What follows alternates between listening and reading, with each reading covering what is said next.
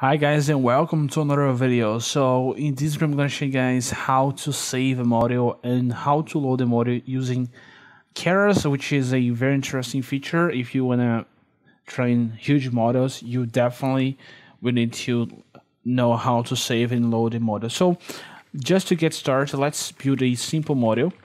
I'm not even going to train this model. I'm just sequential. Okay, so I'm just going to build a model, and then we're gonna save this model. Okay, so let's do the usual. Okay, which is to build a model. Okay, sequential. Let's add some layers, as I said before, and I'm not going to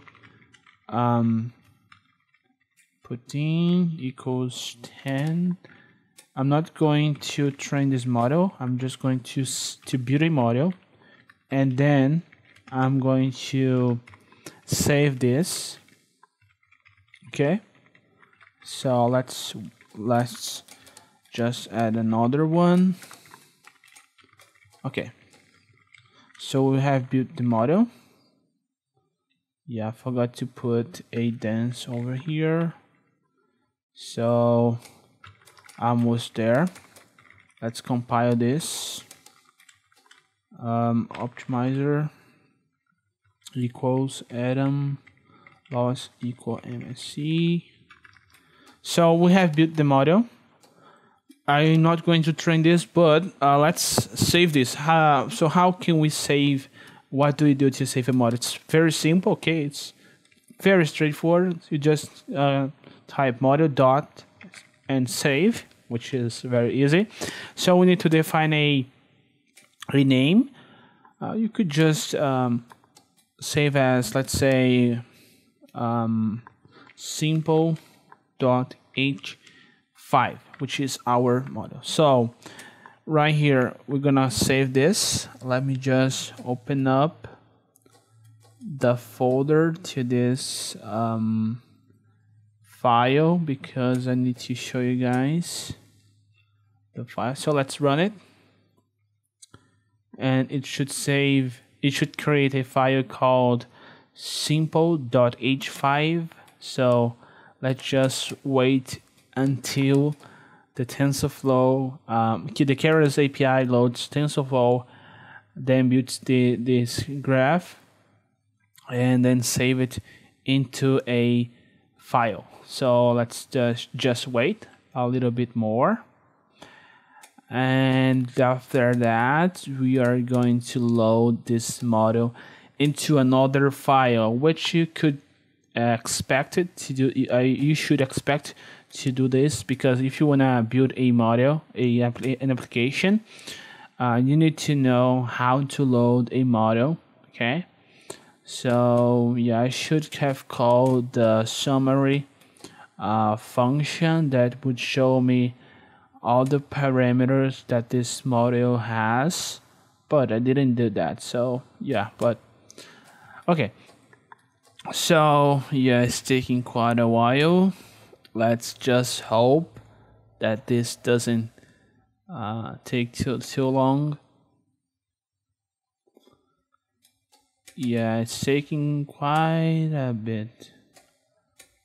Let me see over here what's going on.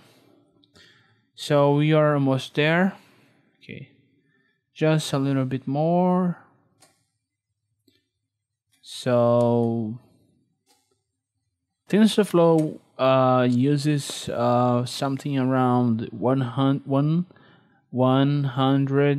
megabytes to load.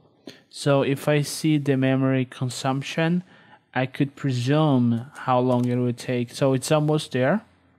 It is reaching 95 megabytes. So 100 megabytes.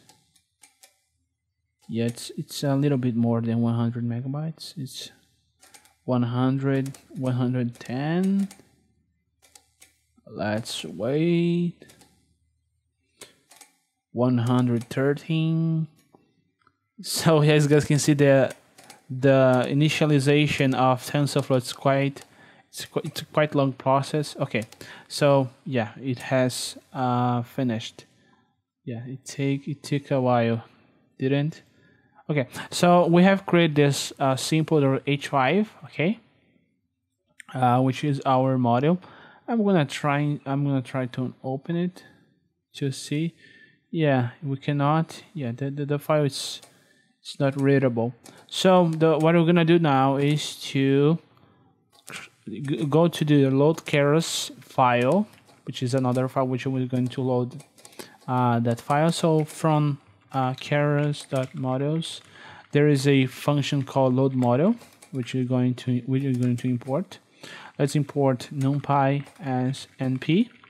And to load the model, it's very simple. You just create a new model, and we call the function load model, and you pass your file, which is simple.h5.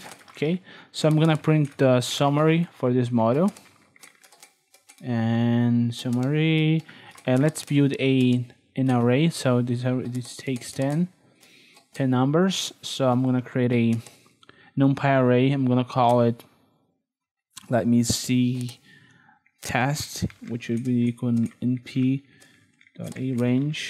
I could say array or arrange numpy.zeros. Okay, let's build the 10 numbers. We need to see this. Let me see. Let's print model.predict, which is a function to compute the output test. Okay, so let's run it. Let's see how long it will take to run it. Let me see. So yeah, that's the time. This time will be okay. So you guys can see we successfully loaded this model, but the prediction didn't work. Okay, because we need to expand this array from 1 dimensions to 2 dimensions.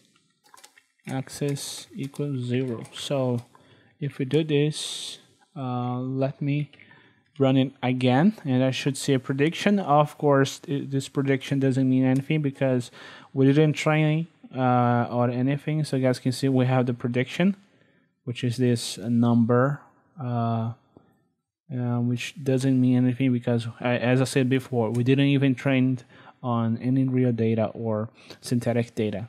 So yeah, there you go, guys. This is how you can load, you could save, and you can load your Keras models using Keras. So thank you guys for watching this video. See you guys next time.